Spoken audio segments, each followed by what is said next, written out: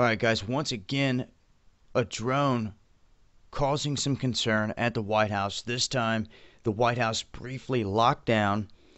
A man that's not been identified yet has been detained by the Secret Service for attempting to fly a drone over a fence at the White House. U.S. Park Police and U.S. Secret Service say that they are investigating the device, the man, and the whole situation. Parts of the White House were placed on lockdown. It's since been lifted, and Obama was not home at the time, and they're saying no other information is available.